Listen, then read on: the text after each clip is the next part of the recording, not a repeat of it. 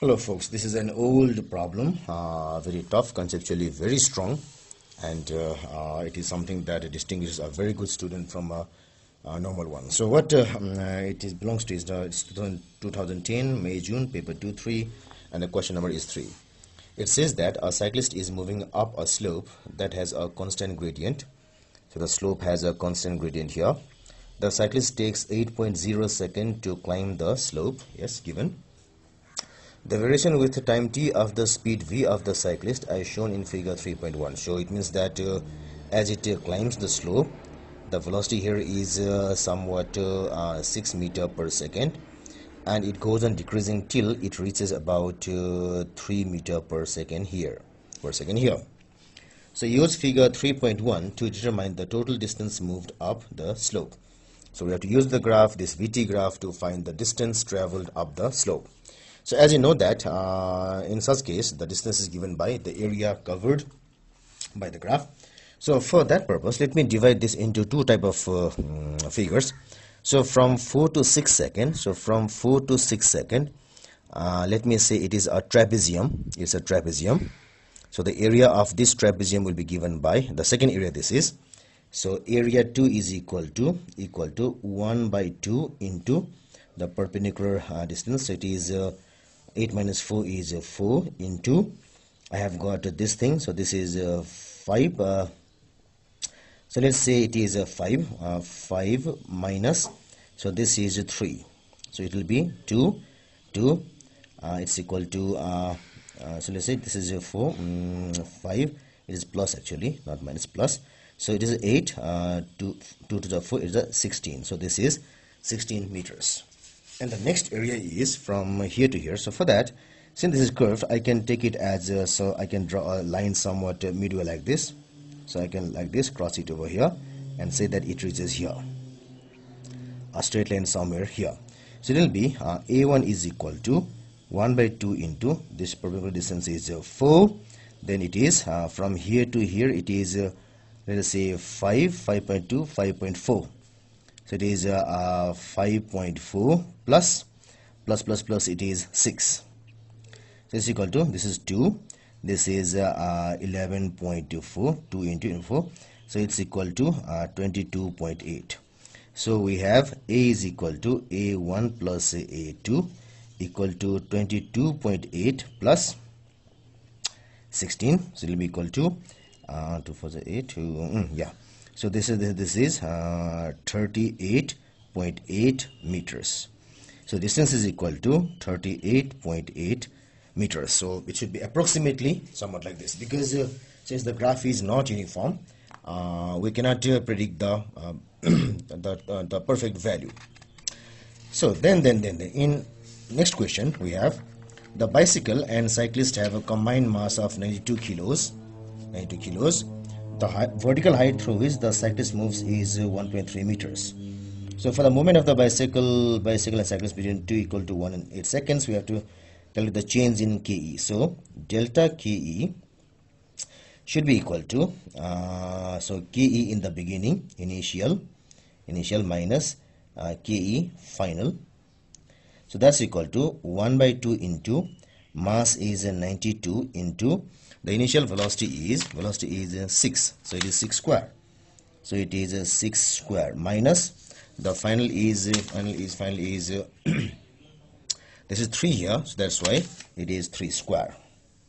So when I do the calculations, it will give me so 0.5 into 92 into bracket 6 square minus 3 square, bracket close, equal to, so it is 1240 joules. 1240 joules. So change equal to 1240 joules.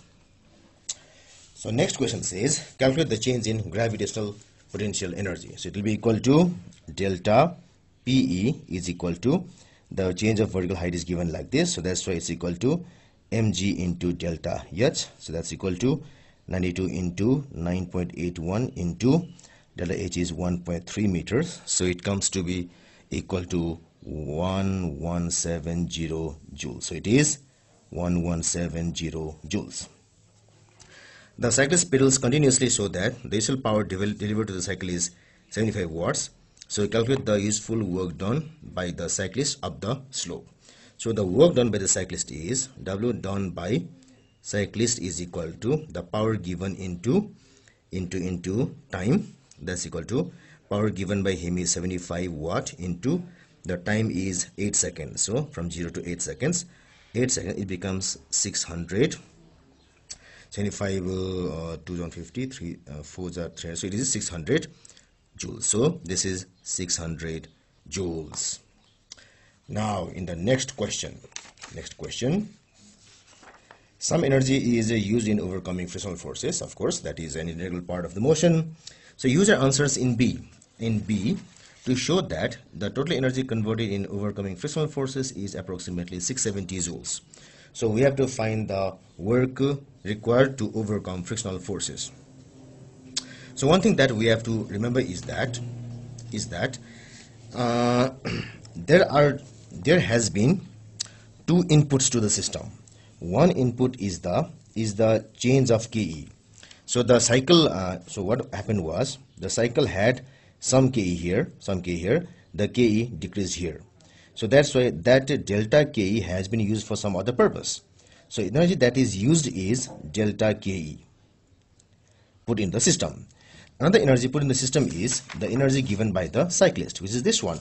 So this is also put in the system. So this is work done by cyclist. The output from these two things is this. One of them is the increase in PE. So when he applies force like this, the height gradually increases. So that means the potential increases. So this is the output. So delta PE is the output of the system. And next is the remaining work. The remaining work is the work done against friction.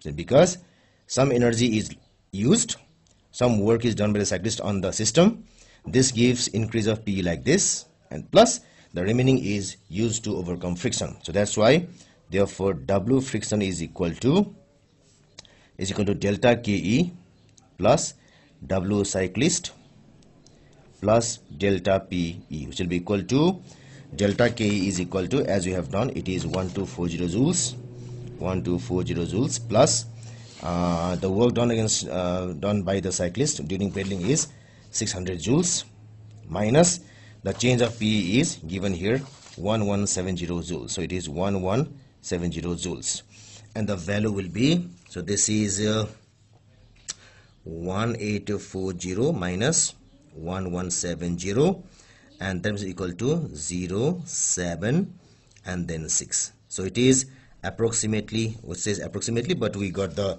exact value 670 joules.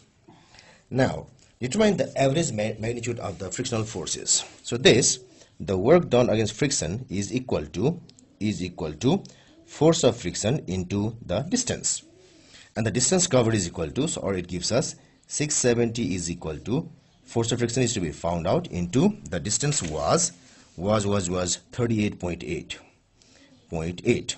So this gives us the frictional force is equal to 670 divided 38.8, and that will be equal to 17.2 newtons. So it is 17.2 newtons.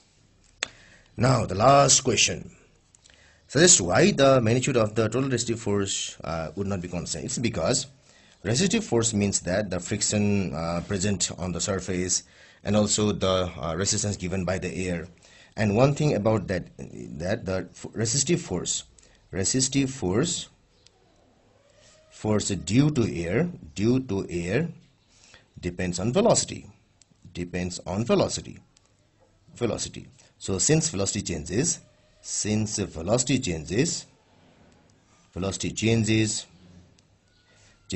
it changes, and this changes, this then changes, this changes the overall resistive force. So this is the complete solution to this classic and standard problem.